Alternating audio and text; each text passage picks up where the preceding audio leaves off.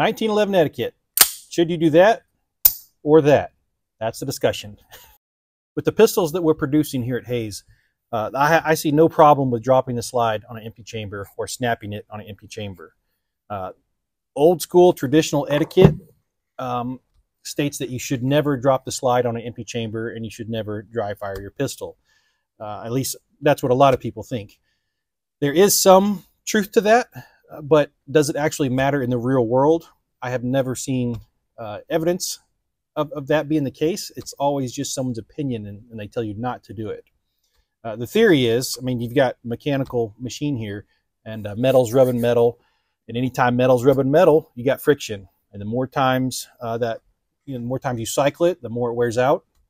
And so, yeah, it does wear the gun out faster in theory, doing that. The other part of it is the gun slams harder when closing when it's not stripping a round out of the magazine. That act of stripping that top round out of the magazine and pushing it into the chamber slows down and kind of cushions the slide as it comes forward. So when you drop the slide on an empty chamber, it doesn't slow down at all and it just slams home. Now, here's why it's not such a big deal, in my opinion.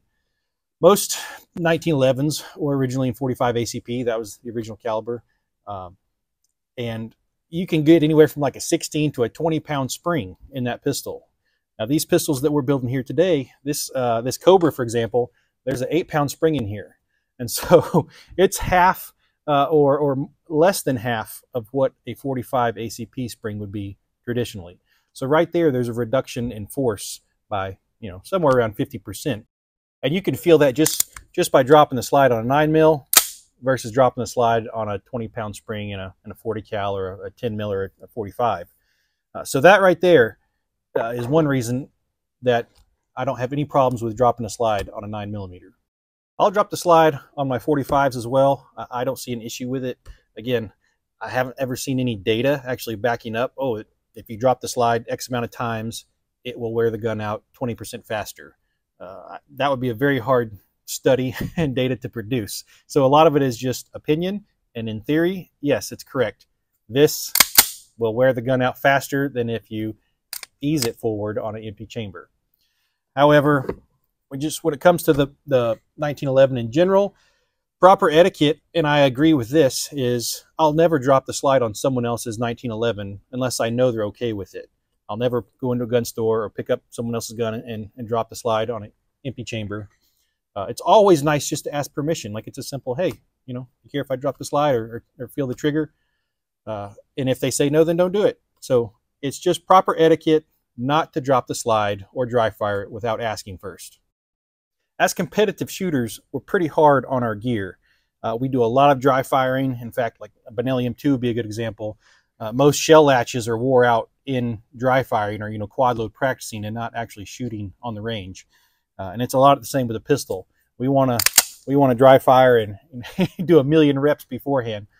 So a middle ground is probably the best option.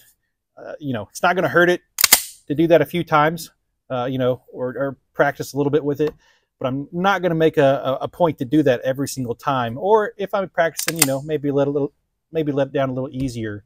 But the whole point is not to be overzealous with it.